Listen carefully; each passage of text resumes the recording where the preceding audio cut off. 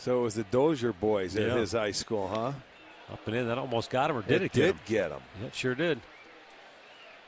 Well, not the way you wanted to start the end. Laz Diaz doesn't agree. He says, no, it didn't hit you. You know what? He never signaled that the ball hit him. You know what, though?